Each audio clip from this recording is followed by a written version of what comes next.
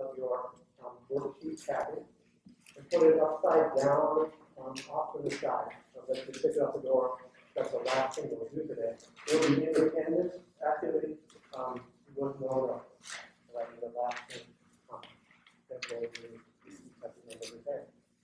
Here's our learning target for today. Learning target is I can distinguish between the terms rule, procedure, and routine. That's number one on your pick out the door. There's also number one on your pre-assessment. I can identify the most effective strategy for increasing student growth. That's number two on your pick out the door. Identify the guiding principle for teaching and learning. That's number three on your pick out the door. Identify the components of the North Carolina comprehensive assessment process. That's one of the questions on your pre-assessment. And identify the guiding questions related to the North Carolina Instructional Framework.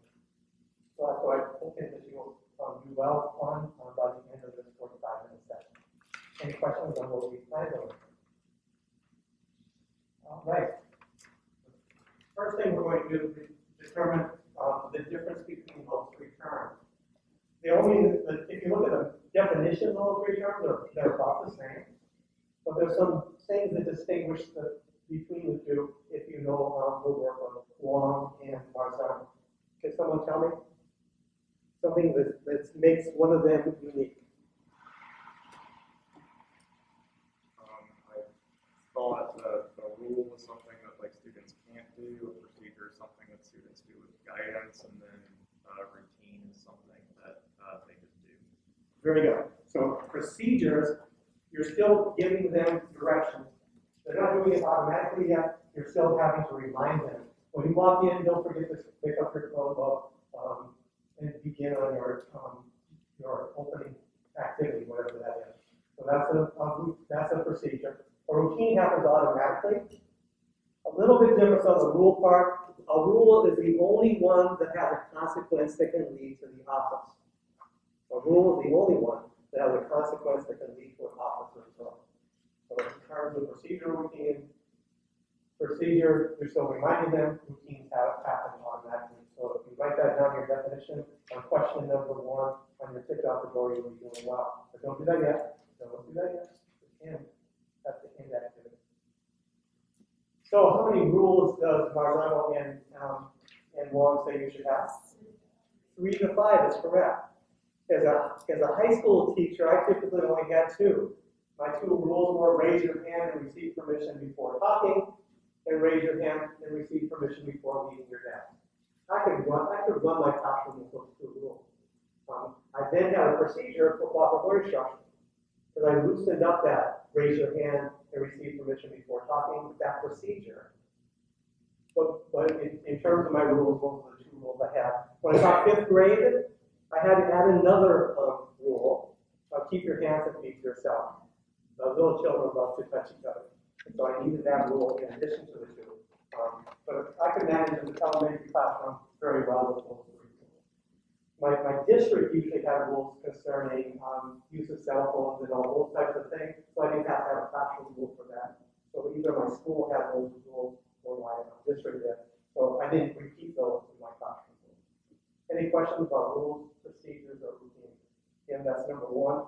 There's actually 1, 2, 3. That's 1, 2, 3, 4, 5. That's 60% of your test that you'll have at the end of the period. Remember, on the pre-assessment, there were only 2 grades, either an A or a not yet. The majority of people scored not yet, just to let you know. On the rest of the assessments, and this tick out the door will be a form of assessment, but on the rest of the assessments, you'll actually get a percentage, 100 down to 0. Actually, if you get your name right, you'll get a 10%. If everything else is wrong. So you'll get an actual grade for everything that's going on. Each of the ticks out the door are formative assessments. We only have 1 summative assessment. It'll be exactly the same as the pre-assessment, but I'll change the word pre to post. Other than that, identically the same. Remember, today you should be able to answer questions numbers 1, 3, 4, 5, and 6 on that pre-assessment. Yeah, I'll give you all the information I think I have. Any questions so far? All right, let's go to the second activity. The very first worksheet you have is called the word wall activity. You're going to have 2 minutes to take all those important things that we do in education on that word wall and identify the most important thing, put a one by it, in terms of establishing student growth. If we want to promote student growth in our students, and that's what I'm all about, student growth, what's the most important thing of all those things I have listed? And then put a 2 by the second most important all the way down to 5. So identify the 5 most important things in terms of promoting student growth. So 1, 2, 3, 4, 5. You only have 2 minutes to do that. 2 minutes to do that independently. 1, 2, 3, 4, 5. So we're going to kick it up a notch by having you spar with someone, so your shoulder buddy, and agree upon the top 5. So right now you have an independent 5. You have to agree upon a common top 5. Is there any way from a distance that you can start with each other? So just don't get too close then. Agree upon top 5. So do that with your shoulder buddy, and that kicks it up to a higher order thinking skills, right? As you're sparring with your partner. And compare your 5 to their 5. Also watch my fingers as they go up in the air. I'm looking for a certain thing, and I'll indicate that I found it with my finger. Okay, go ahead. First one. You want to move in order. In order. We said relationships for number 1, literacy for number 2, relatives for 3, classroom management for the evaluation feedback. Okay. This group. Relationships was first, relevant second, assessment data third, student-centered learning fourth, classroom management fifth. Okay. This group. Relationships first, relevance, student-centered learning, instructional framework, And curriculum. Okay. This group. Student-centered learning, classroom management, assessments, and then relationships with students. Okay. And this group.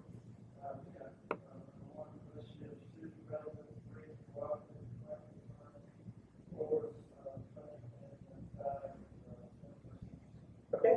And finally this one. Relationships, friendship, learning, students, learning, classroom management. Right. So 6 out of 6. So what's the teacher wants looking for? Right. It's all about relationships, right? Our whole business is about relationships. If you don't form relationships with your children, nothing else is going to matter. I heard classroom management. Absolutely correct. Once you have the relationships down, classroom management is probably not going to be an issue. But if it is, that whole idea of classroom management is probably up there pretty high too. But it's all about relationships. So talk to me about some of the relationships you have to have with the teacher. Yes, relationships teacher to student. What else?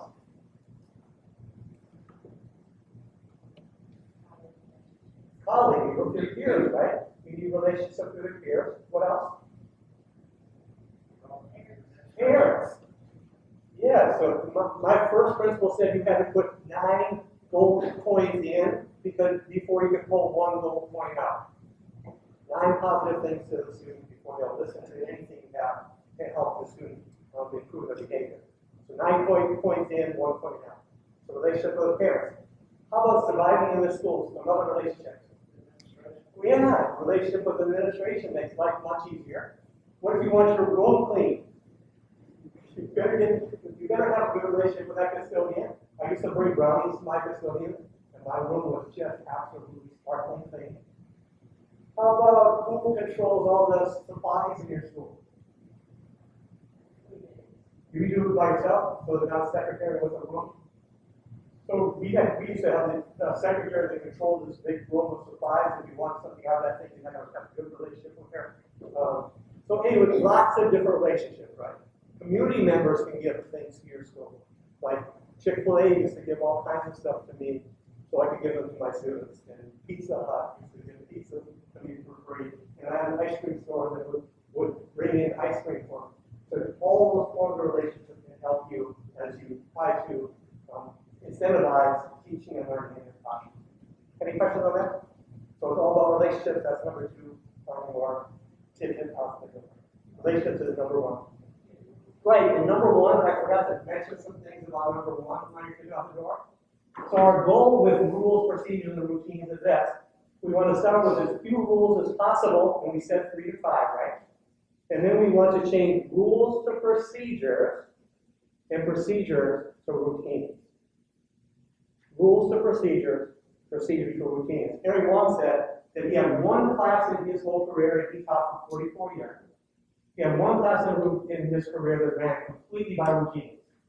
He didn't have to tell them anything. They handled the papers automatically. They did everything automatically. But he said that only happened one time in his entire 44-year career. Okay, so thank you for reminding me of that. All right, so where are we at so far? We did this rules, procedure, routine thing. We identified the most effective strategy. Next, we're talking about the guiding principle for teaching and learning. And I shared that with you last time we were together. Who remembers? Had some do with sweating. What's the guiding principle for everything we'll be doing? Sweat on the brow of the... Huh? Don't remember. Sweat on the brow of the teacher during which process? Planning your teaching and learning. Yeah, we want the teacher to do all the work in planning. So sweat on the brow of the teacher during the planning process. Or you can simply say that we want the teacher to do all the work up front before you get into the classroom. However you want to word that. Sweat on the brow of the teacher during the planning process. And then sweat on the brow of the student during the teaching and learning process. We want the teacher to turn into the facilitator for learning. Because the person doing the most work in that classroom is the person doing the learning.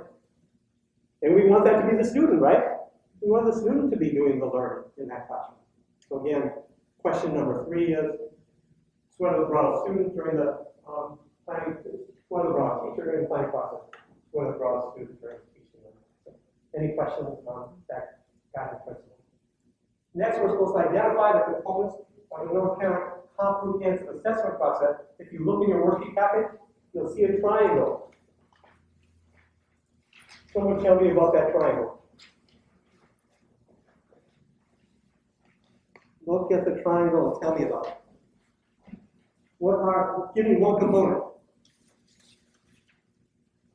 One component of the comprehensive assessment process. Form of assessment. Form of assessment is the base of our assessment process.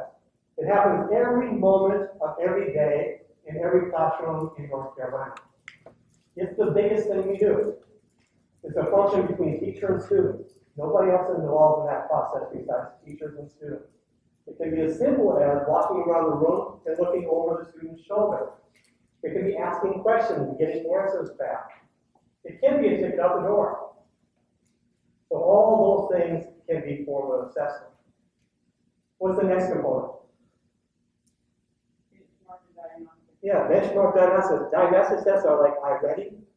Benchmark assessments can be given by a teacher. So you've done some teaching and learning, you want to see where the students are, you want to check up, then you give a benchmark assessment. It can be done by a district, so they can see if all 6th grade math teachers are on pace with each other with the pacing guide. And then you can use that data to check for interventions, to see what type of interventions we need to provide to our students. So that's a benchmark assessment. Let me differentiate for you between formative and benchmark using a homework assignment. So I give homework every day as a teacher. Every student, every day, even on Christmas break and Thanksgiving break, I gave a homework assignment. So sometimes when the students came back in, I simply walked around and checked for the percentage of completion, like they completed 25% of it, or 50%, or 75%, or 100. So I gave them a score for trying. What type of score would that be? Formative or benchmark? I gave them a score for trying. Yeah, it'd be formative, because I can't look at my grade book and see level mastery, right? But I still wanted them to have an incentive to try, so I still gave them a grade. But really, it was just a grade for trying. Make sure to put anything down. I tried to differentiate between just throwing junk down. But anyway, they just tried. But it's the same homework assignment. When they come in, I have the students exchange the papers. I hand out green pens. I put the solution set up on the board, and we grade them. And I put that grade in the grade book. What type of assessment is it now? It's a benchmark assessment because I can look in that grade book and tell level of mastery. It may not be level of mastery of the student. Who else could have done that homework? You know, parent could have done the homework, an older brother or sister, a younger brother or sister, someone else or a friend. So other people could have done it, but I'm hoping that the student did it themselves, that that's a level of mastery. For sure, when I give tests in the classroom, those are benchmark tests, and I can actually tell. I can feel better about their level of mastery. Okay, so you see the difference between formative and benchmark. Summative assessments, there aren't very many of them. The only ones that you have are EOCs. You use ACTs and SATs here in school. You have some tests for CPE. Those are summative assessments. All the teaching and learning has happened. You give a test, and you don't go back to that content at all.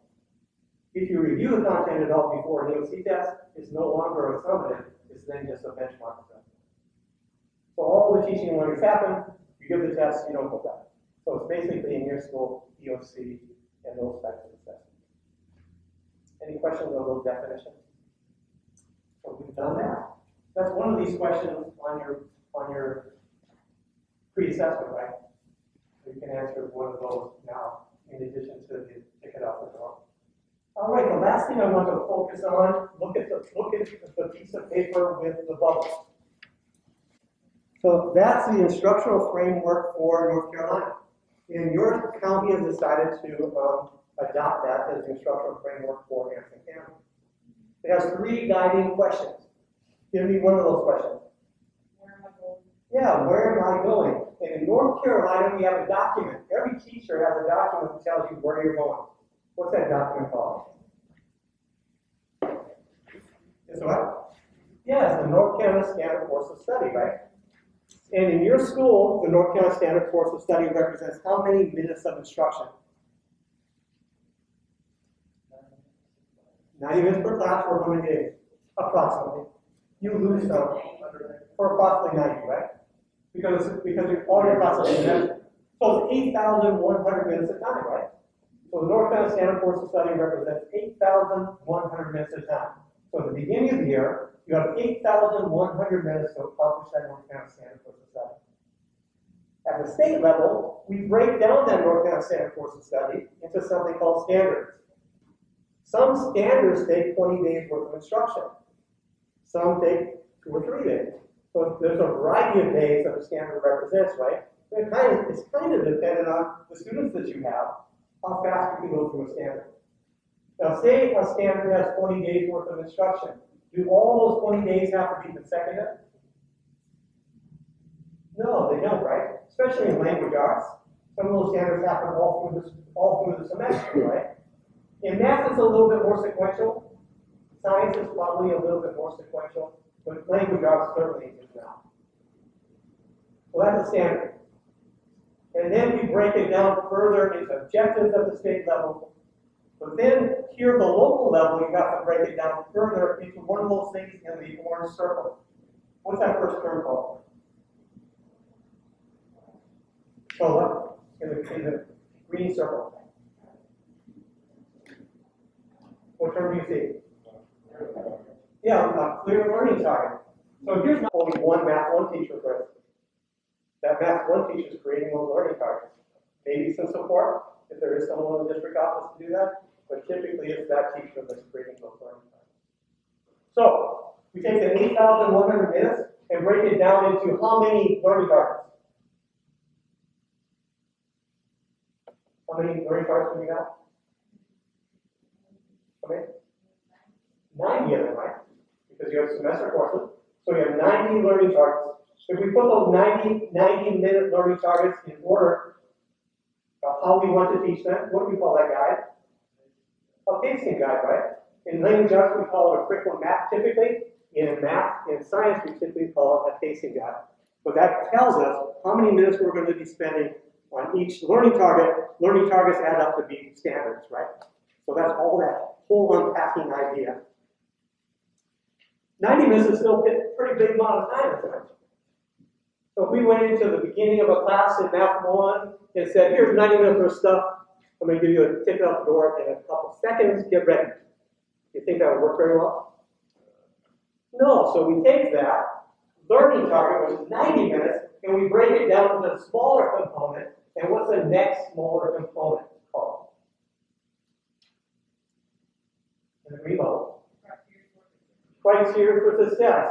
And criteria for success has a number of minutes also. And it's based on student attention span. What do you think the average student attention span is today? 25 is too big? I heard 15 is still too big? 20 is too big? Huh? 5 to 7 according to research. Yeah. Modern day research said 8, but 5 to 7 is probably very good. And it's probably even lower than that because research keeps changing. When I first came into North Carolina, it was 12, and it's dropped to 8 since then. I came into North Carolina in 2000. So it's constantly going down. So anyway, it's 8 minutes. So we say we are already losing students at 8 minutes. If we let it go to 16, we've lost everybody. So we kick it back 1 minute. So we say 0 to 15. And in elementary school, if you watch pre-K or kindergarten, they're changing every 5 minutes or less. So it just depends on the students in front of you and how long they can keep focused on one thing. So 0 to 15-minute chunks. And we break it down into those 0 to 15-minute chunks we call criteria for success. And we break those chunks using a variety of things. We can use Bloom's revised taxonomy. So for those chunks, it can be a little bit of knowledge, followed by a little bit of application of that knowledge, followed by a little bit of rigor, and you rotate through using those kinds of 15-minute chunks. Or you can chunk it by using cooperative learning structures. You can use a little bit of independent work, followed by a little bit of pair work, followed by a little bit of quads, back to the whole group work. So that's another way you can chunk things. So there are a variety of ways of chunking that information and making it interesting for your students, and we'll talk about some of those during our time together. How many minutes do I have? I see someone watching. Looking for what? How much time do we have? 10 more minutes? Good. We're right on track. No problem. Any questions on the green bubble? What's another question that we have to answer? Where am I now? How do we know where our students are? Like even before they came into your class for this first semester, how did you know, what information could you look at to see where your students were? EBOS, right? That has some assessment data. What else?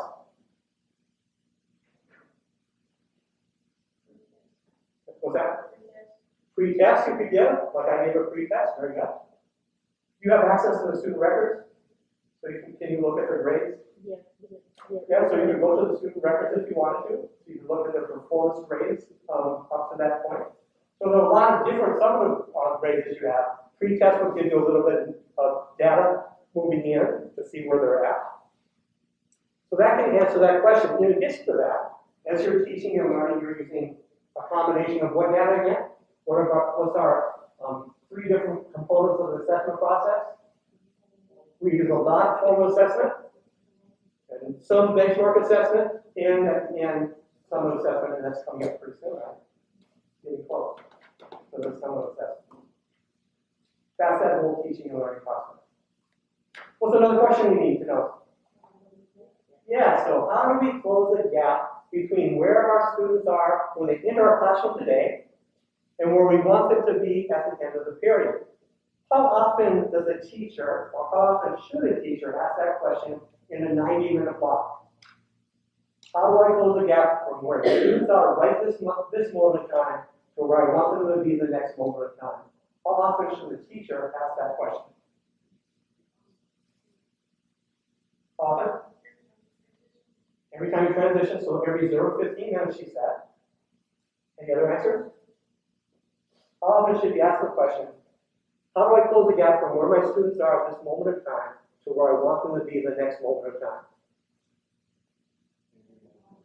Every moment, right? The definition, remember, of formal assessment, you ask that question every moment of every day. Because you're constantly trying to move your students forward. In addition, I heard a group talking about not having students practice incorrectly. You want to make sure that you're constantly listening to the student, watching what they're doing, to ensure they're not practicing incorrectly, right? Because if you do allow them to practice incorrectly, then you have to unteach it and reteach it, which loses a whole day of instruction. So if you can catch them right away as they're doing it right, you say, whoa, keep doing it right. In fact, help some other people. But if they're doing it incorrectly, you want to catch it as quickly as you possibly can using form assessment data to put them back on track. You give them descriptive feedback, you say, this is what you're doing right, this is what's not quite right, and this is how you can get back on track. Any questions with that whole teaching and learning process? That's pretty much what we'll be talking about for the rest of our time together in these next 7 sessions. We'll be reviewing this over and over and over again. Let's go back to the tick out the door to make sure everybody's ready. I didn't have 100% in my first group, which is disappointing. So let's make sure everyone knows the 3 questions that are going to be on that tick out the door. So question number 1 has to do with rules, procedures, and routine. Toby, tell me about rules.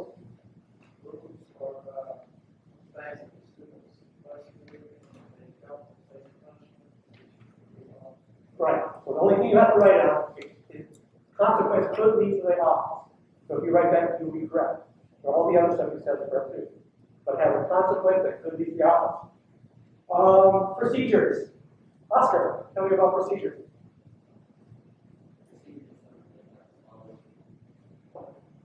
But what do we still have to do to the students with a procedure as compared to a routine? You're still reminding them. You're giving them direction. So you're still reminding them. It's not automatic yet. So let's see. So Misha, tell me about routine. Right. All you have to do is write the word automatic. If you do that, you'll be fine for those 3 terms. And then our goal is to change rules to and procedures to routine. So you want to have everything happen automatically. So the more things happen automatically, the more time you'll have for instruction.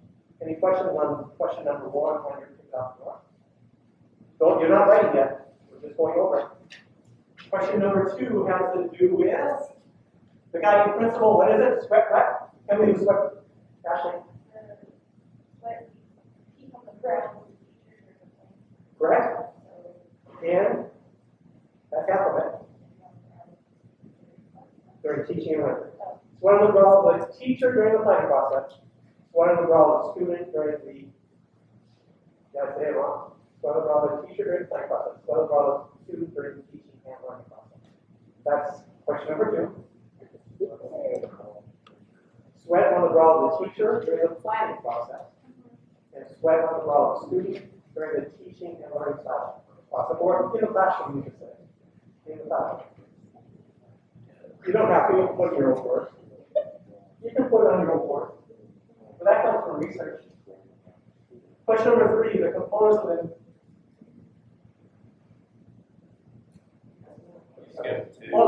That's it. That's my 3 questions. No, you skipped 2. I skipped number 2. What is it? Relationship. Oh, what is it? Relationship. Build them up. Question number 2 is relationship, right? Relationship is the key, so just put that one word down. Any other questions for me? Okay, take out the door, make sure your name's on it, hand in hand, and we're done. Have a great rest of your day.